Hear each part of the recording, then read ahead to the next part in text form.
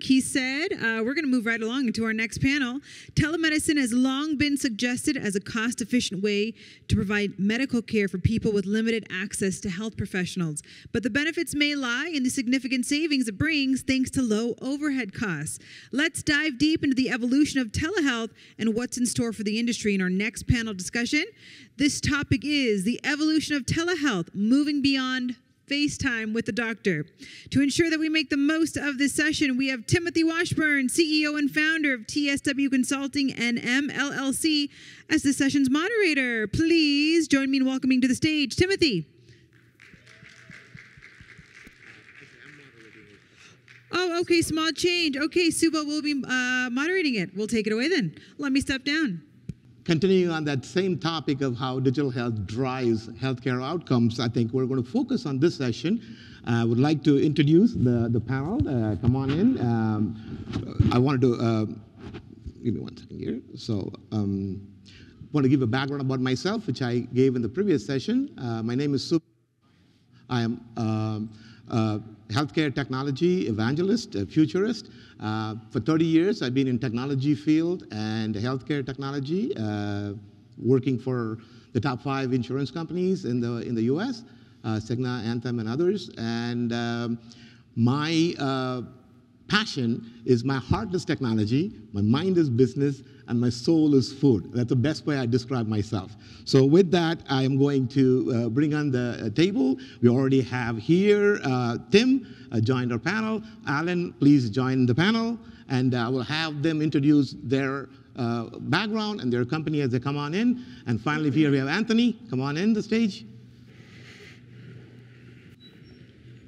Thank you. And I think we want to give a little focus on what this session is about. So we're going to focus on how telehealth has evolved in the last 100 years, or 200 years, as you would call it. Telephones didn't exist before. How that is actually driving the change in the primary care and the value-based care world. And with that said, I think it's good to kind of like get a stage of what this telehealth how telehealth drives the primary care change and value-based care change toward the end. In the first and foremost, I want to have each one of the candidates introduce themselves. Please. He said he'd turn on, so I'll try that again. My name's Tim Washburn. I'm a registered nurse, currently doing case management, been in nursing for 30 years, done a lot of different things, run clinics, started my own business for network consulting, health technology management, and partner with another group that's really focused on value-based management, and I really appreciate being here, so thank you. Thanks. My name's Alan Preston, and I've been in the healthcare arena for quite some time as well, over 30 plus years. I started off running HMOs, and then I also did a little stint running a physician practice, which we grew to a number of different markets. Ended up being one of the larger ones in San Antonio, Texas. And then from there, I ended up doing my own company where we did clinical drug trials all over the United States. And now I'm back in the managed care side, running an accountable care organization in Houston. And we manage about 100,000 members. And just by way of academic background, I'm an epidemiologist and biostatistician, doctor of science from Tulane University, which our moderator also went to, so FYI. Nice. Well, thanks for having me, Sc.D. I appreciate it. It's wonderful to be a part of here. I guess I'm the odd man out. I'm not on the healthcare side. I mean, since we started DocGo about 6 years, that's my kind of first foray into healthcare. Prior to that, I've purely been in technology. My graduate degrees in computational learning theory, which is like a kind of discrete subset of artificial intelligence, and had the opportunity to partner in order to build this organization that basically DocGo brings technology together with physical medicine on site. So really looking forward to this panel. Wonderful. Maybe about your company, you want to mention about your company as well, what you guys do? Sure, yeah. I mean, DocGo, we're a little bit about 6.5 years old. We're probably the nation's largest fully mobile medical provider. What does that mean? That means that we bring healthcare to people where they need it, when they need it. So all the healthcare that happens outside of a fixed four walls of a traditional healthcare institution, That's what we do. That's what we really do, whether it's in the home or a homeless shelter, whether it's at your employer's office or it's in the back of one of our mobile urgent and primary care clinics. We bring care where it's most accessible and at an affordable price for everybody at all socioeconomic statuses. It's really where we focus. We went public on the NASDAQ about a year ago. We just had about our 1-year anniversary there. We've got about, a little less than 5,000 employees, and we operate in about 27 states, the US, Canada, and the UK. Great. I think we want to just set the stage about telehealth. I think every one of us know what telehealth is. I think the recent 3 years, we've already also experienced. While the telehealth is a term evolved around the 1970s with the telephonic world, American Telemedicine Association was formed. The key was that using telephones to help prisoners. Dr. Jay Sanders is the founder of American Telemedicine Association. I think he put the context very nicely. What is telehealth? I mean, people keep asking, okay, if I see the doctor over my phone, is that telehealth, right? So on the context of it, the best way to describe the telehealth, why that is going to change the primary care is this. Dr. Jay Sanders puts it, typically in the olden days, in the 1800s, right, doctors, each family had a family doctor. They knew everything about the family. They came home. They gave a house visit. There was a house call doctor. I think in the 30s, the healthcare organizations evolved where private, public, and national health insurance came about. The care was always when you go to the doctor. Technology was the best in the doctor's office. Technology was there in the hospital. So everybody went to the doctor's office, they went to the hospital because that's where the best technology was. As the 30-year evolution of emerging technologies, like the technology at a consumer end or a patient end, today is much more sophisticated or equal as the one you can get in the hospital. So the idea behind this is that when you want to measure a patient's vital signs, we go to the doctor. A good example he gives is the blood pressure. Right? So we go to the doctor's office and anxiety comes in, you're stressed out, doctor measures you, and your blood pressure is high, and they start treating you. Typically, when you're at home, you're perfectly fine. Another example is a kid who has an asthma condition. They go to the doctor's office, they test the pulmonary function, the doctor's office. That's not where the kid lives. The kid lives at home. So the whole idea of the telehealth, what it does is that it brings in the patients where they are, brings them in the environment where they are, and the doctors and physicians are able to examine them and consult with them in the environment where they live. So I think that's a good context to understand that, right? So with that, I want to kind of get into the meat of the topic. Why suddenly so much of adaptation of telehealth has come in? The last 30 years had major impact. Evolution of technology, and then healthcare reform, and then the pandemic. I could call these a trifecta. The trifecta has really forced us to come to this kind of stage where we are at. So pandemic and telehealth adaptation has brought us to where we are today.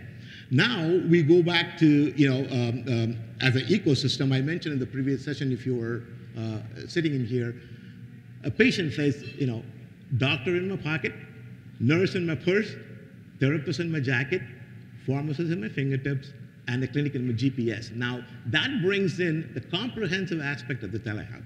Now, first question I want to present to you three are, how have you seen the telehealth impact the urgent care and hospitalization? Well, I lost my speaker again. I don't know, maybe I'm sitting on it. We'll try this, I'll lean forward. So I think the first thing we have to recognize is the culture has changed. So the pandemic forced something that was already started.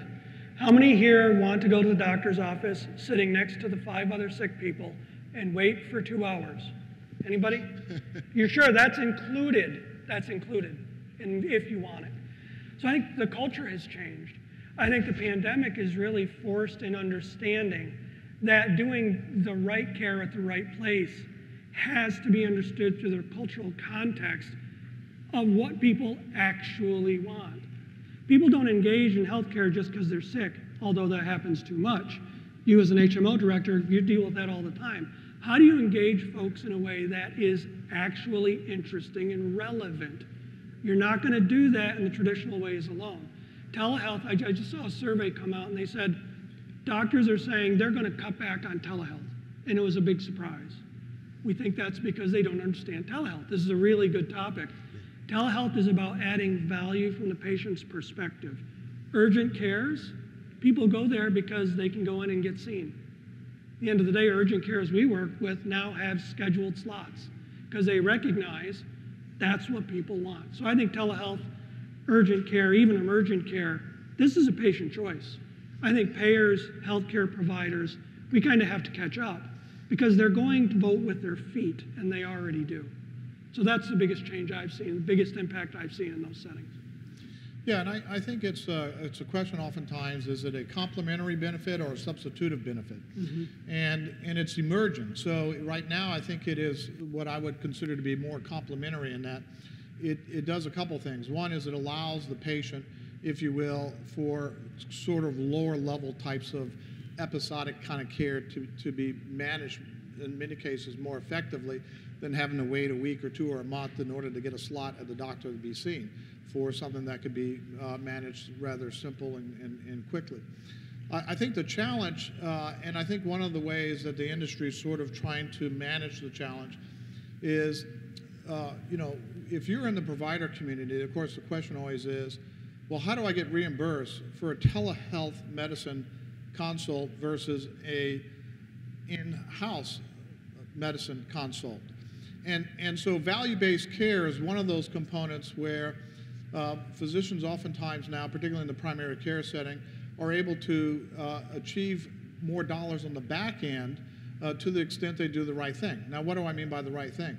They achieve certain results, and some of those results are measured by what we call HEDIS indicators in the value-based care, such as high blood pressure, some of the things that you were talking about, type 2 diabetes. So a lot of these things can be monitored at home and can be effectively managed in a telehealth setting, which helps, one, the patient achieve a good result and frees up the doctor's time to be able to do the more complex care management inside their office. So I think that that's one of the things that's happening, is that you have to give the providers an economic incentive to want to move toward this continuum where it makes sense for them as well. Yeah, I'd go a step further and maybe challenge the notion that telehealth 2.0 by itself, the telehealth by itself is as disruptive maybe as people tend to believe. I think that it comes up short, and that's why a lot of doctors are trying to draw back on it, because so often when you have a telehealth consult, it ends up resulting in a physical visit anyways, right? You need labs, you need prescription, you need additional diagnostics. And so as the result of that, you just ask yourself, well, why didn't I just go in anyways? Why even have the telehealth visit? You know, one of the key things that we focus on, and what I think is going to be a big differentiator, is the combination of the two, the ability to bring in a lower level provider on site without having to steal the time of that PCP or that subspecialist or the ER doc, without having to steal their time to physically go on site, but having them the ability to telehealth in, but with somebody physically present that can be the arms, the ears, the eyes of that clinician. I think that when you bring the two together, you have a truly disruptive and differentiating healthcare model, which not only creates more accessibility, but will improve better patient outcomes.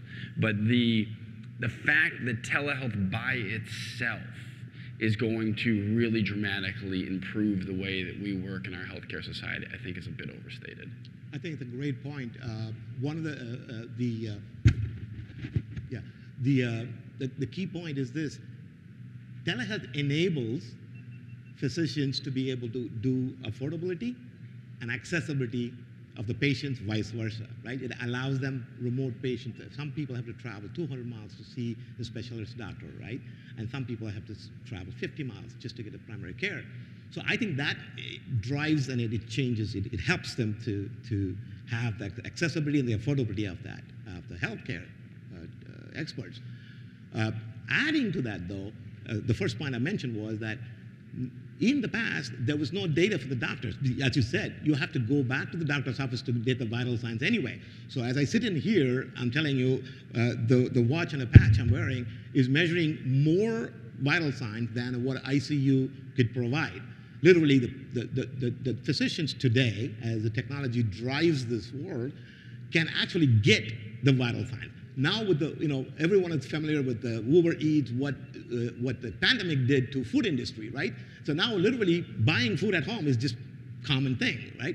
Similarly, technology enables that. So very valid point. Today, as we see it, that is where it is. But I think the future, as we merge the digital health tools in the 5P world, I think that's going to change the concept. So I want to go to the next question I had in there. So do you guys see that the private and public health insurers, payers who adopted paying for telemedicine visits, is it going to stay? Is it going to move? Is it going to change? Well, I think health. Can you turn it on again? Sorry. You guys hear me? I swear to God, I'm not sitting on it intentionally. Yes. Yeah.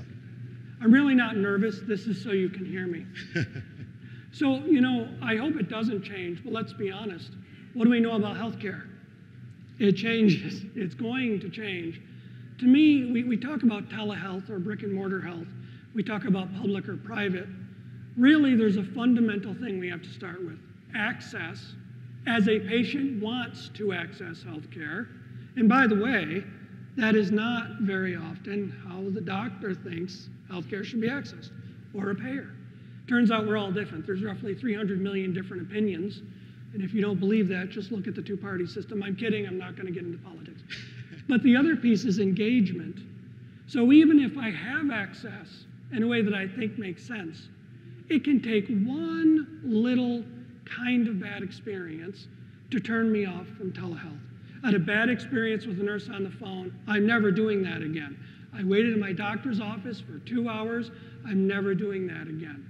So access and engagement will drive utilization. That absolutely will drive in the age of consumerism.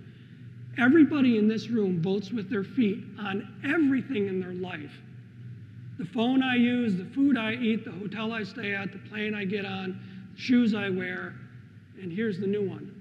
Where, when, and how I get health care. Because it turns out, if I have resources, I have choices, and if I don't have resources, I still have choices. I think that's going to drive that decision and that change more than anything. Great. Going to the... sorry, I just wanted to add to that, because you talked about third-party payers.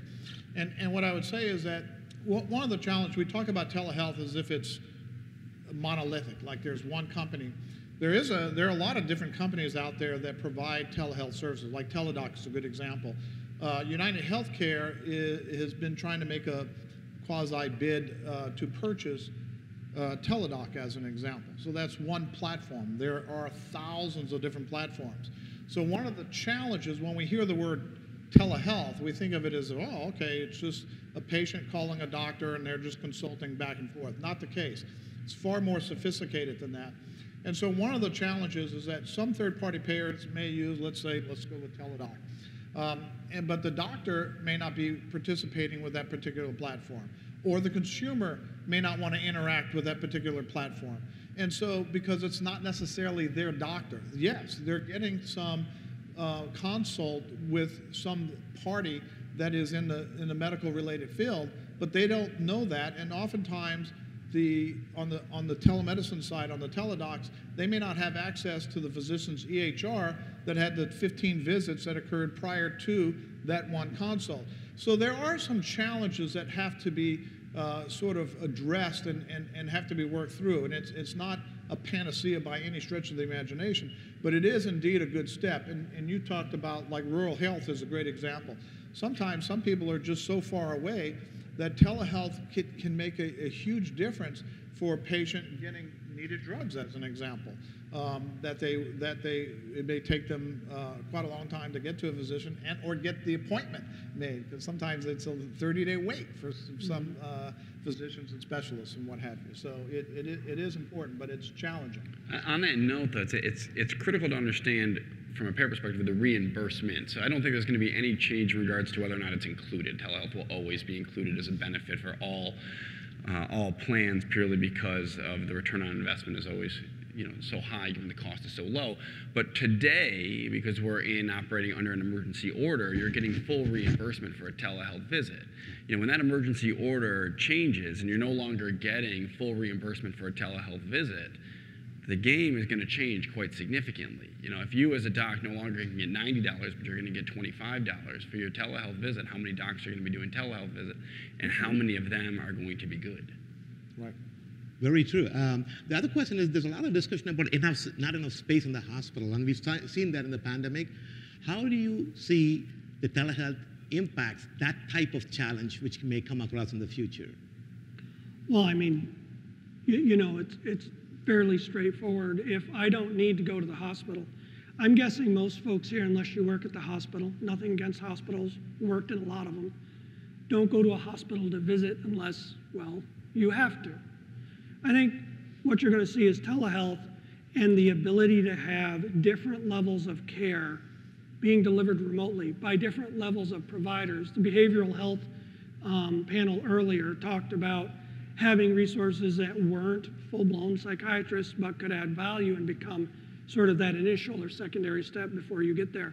Telehealth is going to be the same thing. It already is. It already is. Really, telehealth is to hospitals like urgent cares are to hospital. What's the difference?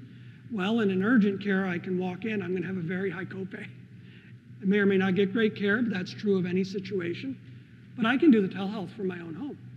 So I think it's going to be that preliminary step, and I think the companies that will really distinguish themselves will go beyond the concept of, I do episodic telecare, I do an episodic visit, to really come alongside practices and clinics and be that physician or clinic extender, especially in the value-based space, where there is absolutely reimbursement for specific types of services that, frankly, doctors often don't do, not because they don't see the value, they don't have time. At the end of the day, we work with a hospital in Florida. We looked at their primary care visits over a year. When we looked at the documentation, 64% of the time, there really wasn't a great justification for that visit. Put another way, 64% of the time the patient could have accessed telehealth.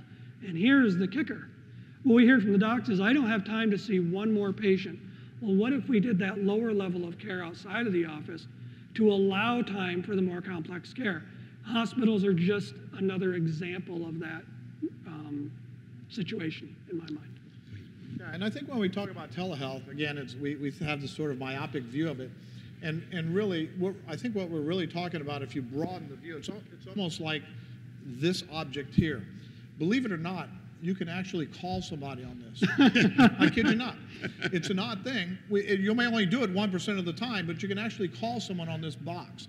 And I think telehealth is going to be a little bit like that. If you think about the Da Vinci as an example, where you can do robotic surgery, there are people that could do robotic surgery if there's a Da Vinci, say, in a small little community.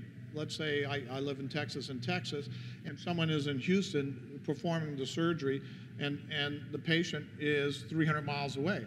So, you know, is that telehealth? Well, that is actually applying the technology of remote sort of health, and that's what telehealth is. It is remote health, and so, you know, some of the wearables that you talked about, the Da Vinci doing robotic surgery remotely, the telehealth is going to be that is a sort of umbrage word, if you will, that's going to cover quite a variety of things. I mean, nowadays, you had talked about, actually, when it came out in the 70s, we actually dialed a phone.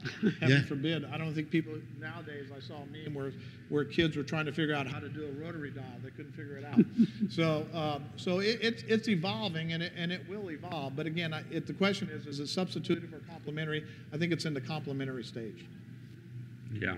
I mean, for sure in the complementary stage. I mean, looking at it as an extension, I do think that on some of the points there in regards to, you know, why is it that we are so episodic? Why are we so treat and release? But why don't we look at patients in a continuum of their life cycle? And sure, what you mentioned earlier about not having a doctor who goes into the home that knows the family, that takes a holistic view of care is one component of it. But the evolution of why that changed is purely because the ratio of doctor to patient is so now out of whack.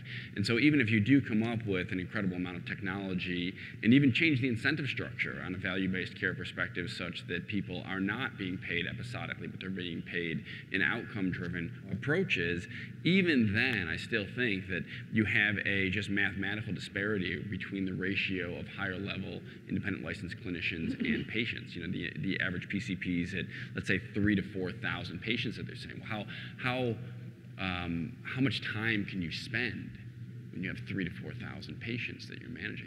That's incredible.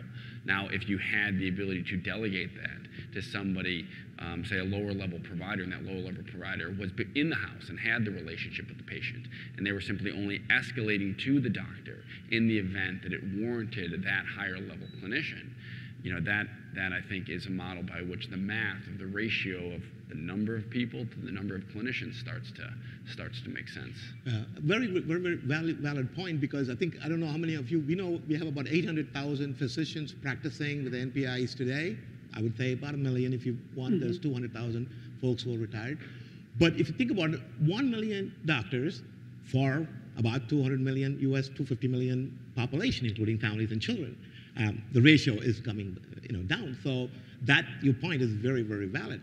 With that said, if you think about what telehealth can do, is that data, Alan mentioned, is the physicians now have a historical view of the patient. So the amount of time it might take for them to say, before they even see a telehealth visit patient, they can have a historical view of the data and actually quickly help the patient when they have a telehealth visit, right? So I think the point I was trying to make there is that the ratio you mentioned from a patient to doctor, I think that is going to stay. I don't think that magically we're going to have 50 million doctors, right, in the next 4 or 5 years. So I think technology enables this various levels of triaging, as you mentioned, so that the escalated piece goes to the doctor. So there is a early warning sign, right, with all the vitals. Early warning sign goes over 3, then a triage nurse can actually work with the patient remotely and stage that situation and hand it out to the patient. So that helps. In geriatric care, that's really bad, because we have about, if I'm not mistaken, about 2,000 to 5,000 providers. I mean, that's the rough number of geriatric care. But our geriatric population since 2011 has been increasing 10,000 people a day. I mean, 10,000 people are retiring every single day since 2010, the baby boomers. So our population is being shifted to the right as well, where these folks are at home, elderly folks. And so the point I was trying to drive back is triaging. Technology helps to triage these things, and then the resources are able to manage the same number of people, right? So how does remote patient monitoring change the telehealth equation? That's the next question. Well, when you're blind and cold and in the dark, meaning you don't know what's happening, pretty simple outcome, right? All bad. I think RPM and similar technology helps provide that extra set of eyes. What I will say is I am a skeptical technologist.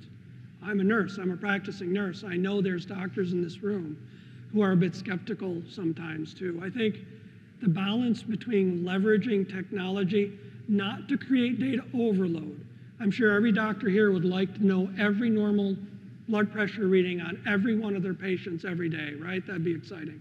Of course it wouldn't be exciting. So I think there's a difference between understanding data for the sake of insight and having data for the sake of checking a box. So, I think RPM will add data if it's well done and you're tracking everything somewhere, right, for audit reasons, right, but for care reasons, only surfacing what needs to be, and being able to tailor that based on the patient and their profile.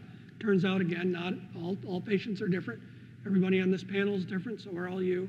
That's going to be the key to making RPM good as it is now, but really great when you combine it with the ability to create the insight and leverage the right resource to manage based on where that patient is through intelligent AI programs.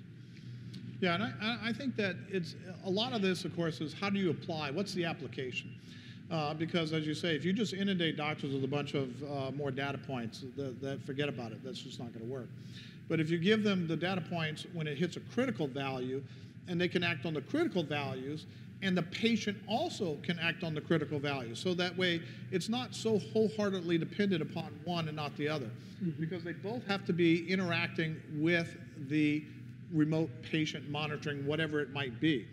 And so the idea behind it, obviously, is that let's say it's a blood sugar level or something like. Nowadays, you can go, Medtronic has, even for type 2 diabetics, a glucose insulin pump that helps manage the type 2 diabetics so that their hemoglobin A1C ends up being below 7 and manages that quite well. But again, I think the key is that we have to make sure that somewhere in this mix, that if it hits a critical value, that the patient needs to, A, be aware what that means, and number two, what's the actionable item that they need to do in order to manage their own health care. We sometimes think like they're somehow out of the picture when it comes to managing health care. You know, they just go to the doctor manages it, and they go back home. No, they have to be highly engaged themselves. And I think the fear for providers is they don't mind getting data, but they don't want to just be inundated with data unless there is some critical component upon which they can act on. But then what happens if it happens at 3 o'clock at night? What do they do then? So there are some tricky little areas that they have to kind of navigate through in order to figure that out, so that they don't become held liable by the attorney saying, hey, you should have been up at 3 o'clock in the morning, and then managing that patient's critical value thing that pinged. Oh, by the way, it was a false positive. Oh, well, too bad, too sad. You know, so there's a lot of those kind of things that have to be worked through. Yeah, I mean, really, really good points. The reality is that RPM by itself is of very little value, right? RPM needs to be paired with management, right? Usually chronic care management, you know, CCM, PCM, and now that's happening because Medicare introduced reimbursement for these, you know, these codes about 2 years ago, a little under 2 years ago. There's now reimbursement for those. So you're seeing a large investment going into this area, and I can just tell you how at DocGo we do it right now. You know, it is we're installing the device with the patient, with one of our clinicians in their, let's say, home or senior living center, maybe even homeless shelter, and we're installing these devices with them. And just for everybody who's maybe not super initiated into the RPM space, you know, majority of RPM is usually, you know, blood pressure, glucose, weight, pulse oximetry.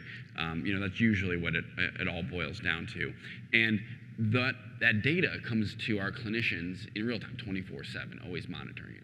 And you're kind of looking at it from the perspective, okay, we have like primary preventative care where maybe you're doing something like titrating meds. And then you have it from the perspective of like urgent care, we're trying to look, is there some sort of decompensation where we need to send one of our nurses immediately on scene, one of our critical care nurses on scene to do a treat on scene, or potentially, you know, DocGo also runs a transport company, so we'll transport them in one of our ambulances. But when you pair the two together, the RPM with the management, with that chronic care management, you can then start to really make a big change. I'll give you a perfect example. Let's take a patient with chronic kidney disease, or even worse, like, you know, stage 4, stage 5 chronic kidney disease, and stage renal disease. They have the likelihood of going to the emergency room twice a year, every single year.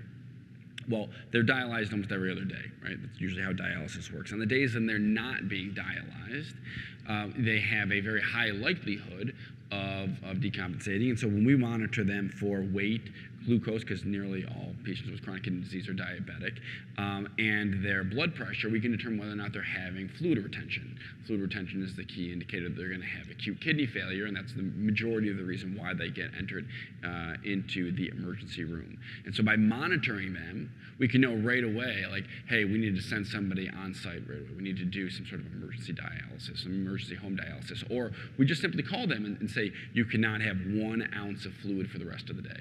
The whole rest of the day, you can't drink 1 ounce of fluid, because if you do, the likelihood of you going into acute kidney failure is so high. That has very meaningful, measurable impact in reducing the rates of hospital readmissions for that kidney disease population. Yeah, I think that actually adds more value on the type of care we talked about, right? My pay-per visit, so doctors, PPVR, pay-per visit. Whenever you are sick, you're a patient, you cough, you go to the doctor. You get your insurance to pay for it, verify, doctor prescribed medication, you go. The case you're mentioning is that they are at home in their livelihood, remotely being monitored for their vital signs, and one of those things trigger, and then the alert is given to the patient saying that, you know, this is a behavioral change for you, right? So to help them, you know, to put it mildly, we are the CEO of our own data, our own health. So by giving the data to the patient, it really helps to have them change the behavioral change. But it does go to the point of technology. This is probably the area where technology is the most important, because there is so much data. There's such an incredible amount of data that's coming in that if you don't properly leverage AI in order to filter out the signal from the noise, Yes. then all of a sudden you're inundated and you become numb. And obviously no provider, no PCP, no subspecialist is going to want all of that data put into their EHR. So the ability for AI to really determine what is the baseline and what is an elevation above that baseline, that's one of the rare, very concrete material use cases of AI that can have immediate benefits. Yeah, I think that brings down to a very good point. I'm looking at the time as well. What's the next big step in telehealth innovation? And then we all see the technology evolving. We're consumers consuming things every day. I mean, who would have thought, 7 years ago, if somebody told you you could watch 2 million movies wherever you are in high definition quality, you wouldn't have believed that, right? The technology is driving that change. So what are your thoughts on the next step in the telehealth innovation? Which area? Well, I think it's going to continue down the path it is. I think the next really big thing is going to be that we're more consistent with the use of telehealth. We'll probably have some standardization around protocols. And I think the really big evolution is going to be around how do we have those different level of staffing, licensed, non-licensed health coaches, those resources.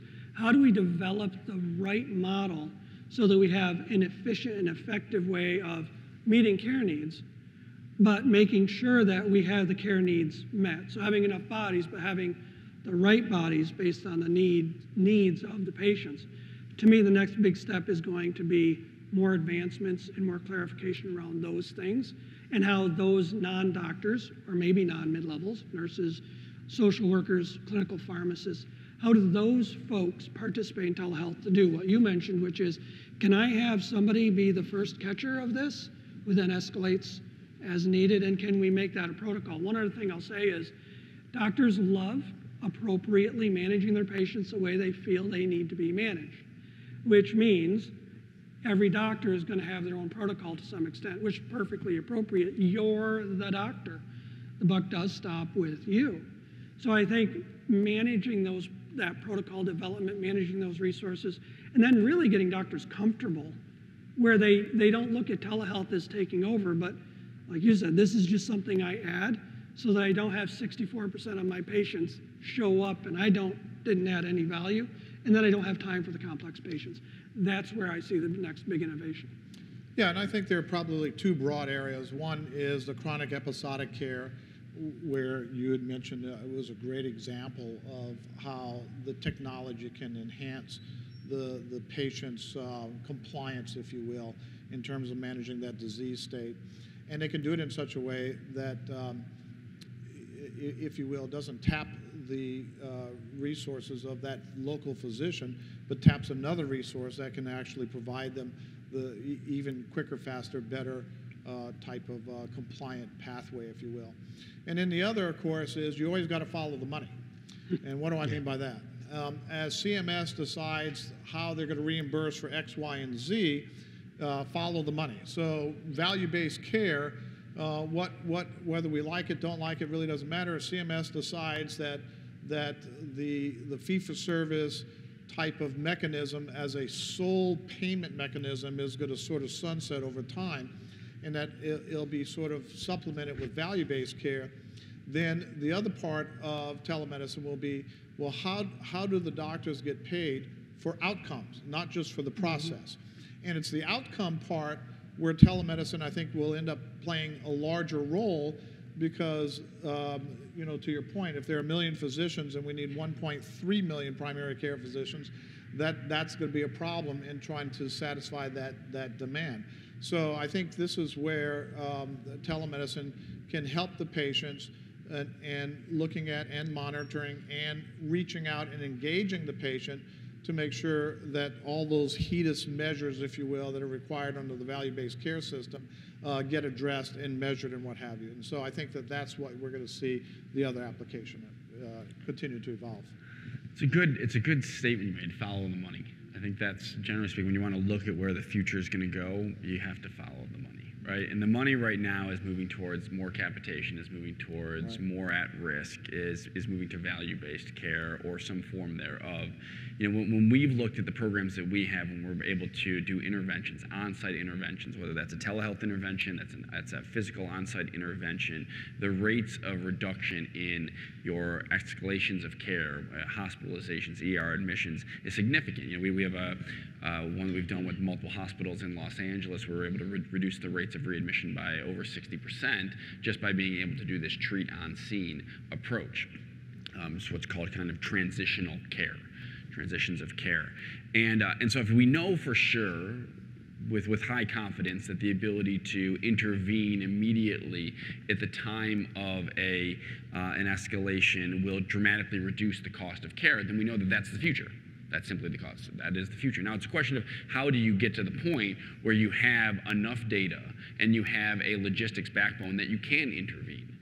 So now it really becomes down to the question of how do I get the data? Well, that's, you know, a combination of diagnostics. That is, for certain types of patients, they are being they're being monitored in real time. They're being monitored on a regular basis.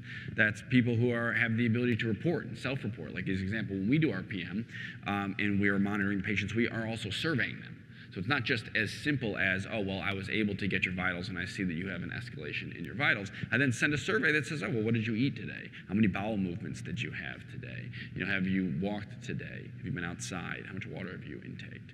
And so when you combine that together, you know that you have the ability to dramatically reduce care. So the future really is going to be that intersection between taking a virtual approach with sufficient amount of awareness of the patient now, diagnostic information, interactions with the patient, and then baking that on top of a foundation where you can do an immediate intervention to prevent the escalation of care. And that's an extraordinarily powerful thing to think about, because if so much of healthcare is built around after the escalation has happened, and now all of a sudden healthcare moves to a point where the escalation is happening dramatically less, how does that shape the entire healthcare ecosystem? What does that do to hospitals? What does that do to providers and subspecialists? What does that do to hospitalist agencies? Massive amounts of the healthcare system that are built on the patient always getting sicker. Yeah, I think other emerging, behavioral changes in technology is going to drive adaptation of telehealth. This is my personal opinion, because I think if you think about it, labs, if you think about it, always we went to the lab for blood work, urine work, and other works. Imaging, we went to the labs. But with the advance of the technology, with the pandemic, showed how self-test could actually be deployed globally, right? So if you think about those kind of capabilities, so patients will have a capability to actually do the test at home and then have a telehealth visit, maybe be more meaningful. So the future, I think what I, to put it, the other underlying concept of digital health, as they mature and add more data and more value and insight about the patient's history, genetic, behavioral, social determinant of health, and all those things consolidate, I think having that value, physicians will be able to say, hey, I can see the person's data just as if he's here on my office, right? So that is what the believing in that emerging technology and the consolidation of the data, because as you mentioned, data could be scattered everywhere in the 5 Ps. So I think that the future is that as these things consolidate, the 5 Ps become 3 Ps, right? The patient, the payer, provider, pharma, and partners. As they get consolidated, it's happening already in the industry. So big companies are all merging in those 5 areas. As they merge, the data and the information will consolidate as well, and then follow the money. So where the cost is, I think that's where the value is. I think future of the telehealth market is we're just scratching the surface as we speak here. Right. So we want, in the interest of time, we want to open up some questions from the audience.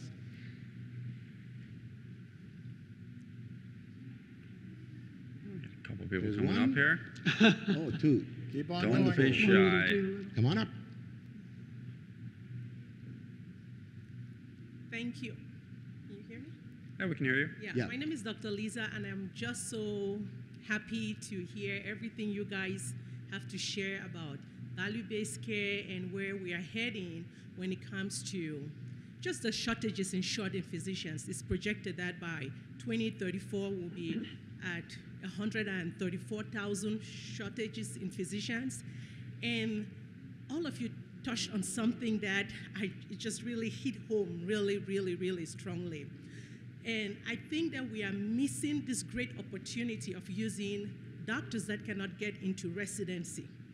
Right now, Arizona is requesting doctors that have taken step 1 and step 2 to work under physicians to be able to provide care to these rural areas.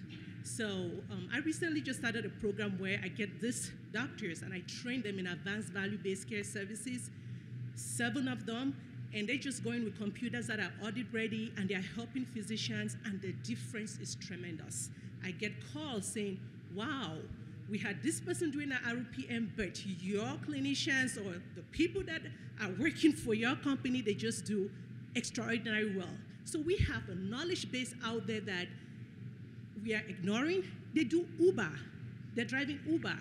They're working in gas station because they don't even know that there's something like this. So I like what you guys are saying, and I hope that we start just keeping our eyes open and making use of these clinicians, because as you said, the doctors cannot be there reading all of this data, blood pressure up. They are the middle people that can go in and help these doctors to be able to provide the cost-effective quality care we need in the healthcare now. Thank you. Yeah, I mean, sorry. No, I wasn't I was going to say, ultimately, it's really quite simple. In the absence of capacity, we all fail. Whether I'm a provider, whether I'm a patient, whether I'm whatever I am, capacity is the biggest problem. This isn't about replacement. This is about intelligent assistance based on things that work, delivered in a way that makes sense. By the way, I live in a city of 102,000. I cannot find what I would define as a good doctor in my own city. I'm not rural, but I will tell you I live in a provider desert, even though I live in the city. So it's not just rural where we have this issue. It's everywhere. Great. Another question? Hello. Tony Giddles from Orlando, Florida. You all have incredible expertise. Your careers have brought you into the healthcare system. My question has to do with the families, the family caregivers, and how can we incorporate more education and training to family caregivers. I took care of my mother for 14 years, sat in a hospital hours on end with no training, no contact, no information, no resources when we left.